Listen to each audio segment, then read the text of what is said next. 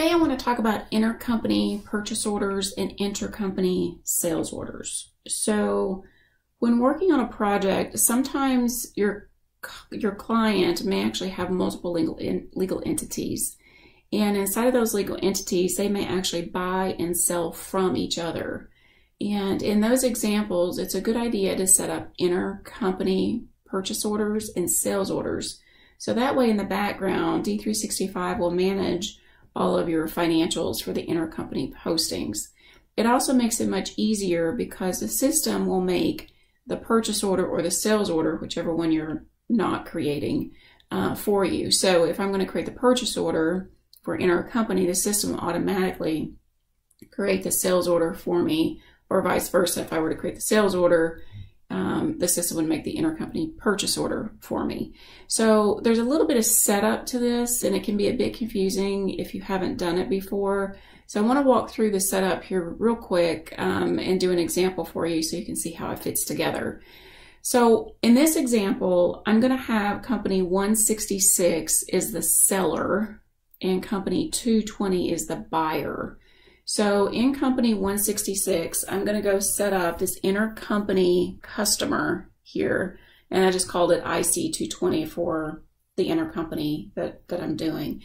So I created the customer just like normal. I gave it a customer group of interco because I want my intercompany postings to happen there. There's also some setup under general ledger for intercompany postings as well. So I'm not going to focus too much on the finance side at this point. I really just want to show you the setup of the customer, the vendor, and then I'm going to create a purchase order and let it create the sales order and show you how that works together. All right, so here again, we're in company 166. Our customer is 220. And then at the top, if I go under general, and then I can go under intercompany. So under the intercompany, under this trade relationship, you'll notice that this is active, and you can see that my relationship is set up here. So I'm in 166 on the sales side, and the buyer is going to be company 220. I'm going to kind of click through these. I'm not going to talk through all the fields. I'm going to kind of call out the big ones, the ones that I usually set.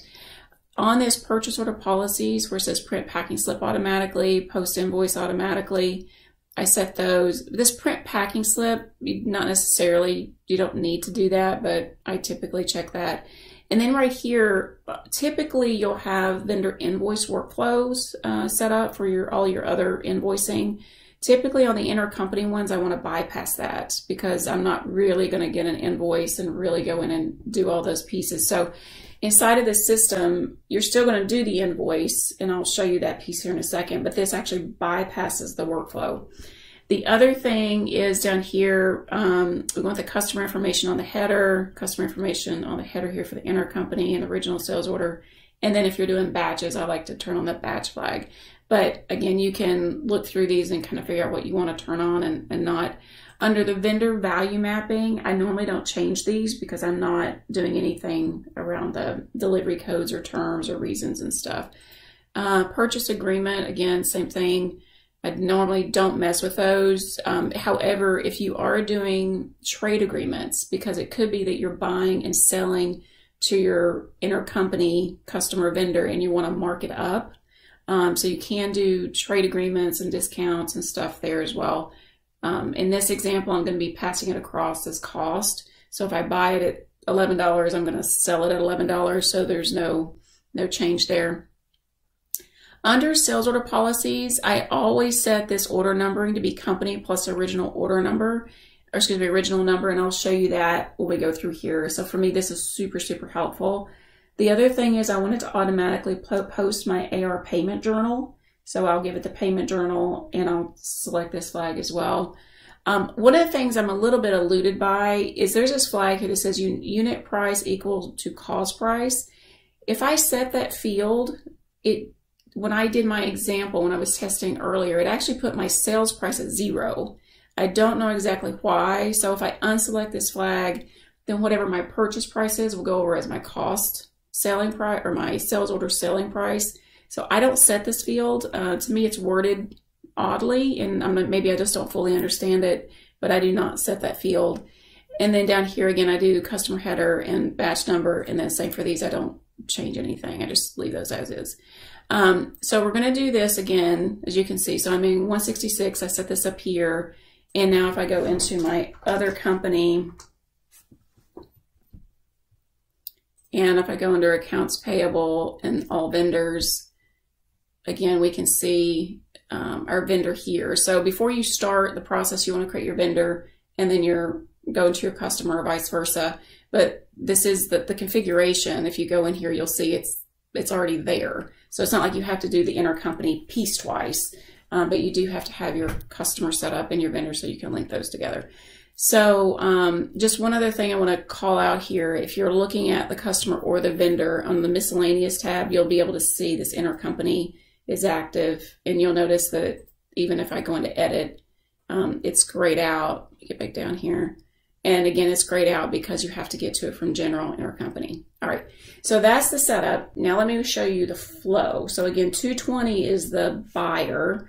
So I'm going to go under accounts payable, all purchase orders, and I'm going to create a new purchase order for this vendor. And I've created a special item and everything for it. Now, one of the things to know is you must have, if you're doing the intercompany, the item has to be set up the same in both companies. So especially for your product dimensions. So if you're using like style, color, size, or configuration or something like that, it has to match across those legal entities, because if it doesn't, then whenever you can do it in one company, but if it doesn't match in the other one, then you're going to get an error in the other company. So just know that that's the case. So here you can see that my price is $11, and I'll just order one of these. That's fine. And that's all I have to do here. So I'm going to go in, I'm going to confirm it. Oh, I have to give it a site. Let's see here. So product. Oh, and I have to give it a configuration as well. All right. So that's all good. And then we're going to confirm. Now, what's happening in the background is it's creating the sales order. It's creating the sales order that's going to mirror this. So now if we go under here under general, or excuse me, manage, intercompany sales order. Now see, this is PO 15562, and I'm in 220. So when I go over here and look at the sales order, you'll notice the sales order number is 220. So see, now I'm in company 166. So that's from that setting where it says to put the company and then the original PO. So it makes it real easy to link those back and forth. So now I'm in company 166, which is doing the selling.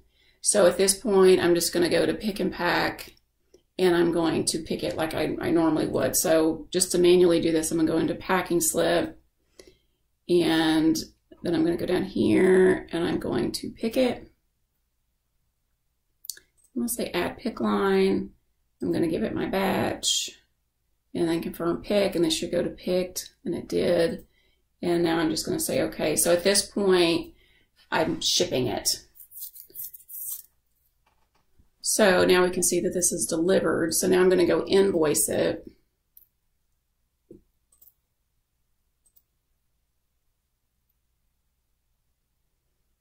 And now we can see that it's invoiced. So now when I hit my back arrow here, it's going to take me back to 220. And if I go to my receipt, it's not been received yet because physically it's in transit. So the 166 company picked and packed it and invoiced it and shipped it. So now it's in transit. When it shows up at 220, they're going to go in here and do a product receipt. And the beauty of this is if we go down here and look on this overview, you see this product receipt, it auto-populated. This is the packing slip number from the intercompany sales order I just shipped, so I don't have to do anything. Then I go down here to update line and I say registration. See, it's ordered. All I have to do is say add registration line and go down here and tell it where I want to put it if I didn't have that populated already, which I do. So I just say confirm registration. And then this is now registered. So if I had 50 batches in that, I don't have to rekey those. It knows what it should be getting. So you just have to do the registration, and then we go back, and now we can click OK. And now I'm receiving it into 220. All right, so that's done. And then on the invoicing side, I just go into invoice. And you again see this invoice here. This is the invoice number from the intercompany sales order auto-populated, so I don't really have to do anything. It's got my line on it. Everything's good. All I have to do is click post. And you'll notice that I didn't have a workflow there because I disabled it in the intercompany setup. All right, so we've completed the cycle. So again, you can see this one's invoice as well. So that's it. So once you get your intercompany piece set up, then you do the purchase order, it creates a sales order, you pick, pack, and ship the sales order. When it arrives at the company that purchased it, then they do the receipt and the invoice, and that completes the cycle.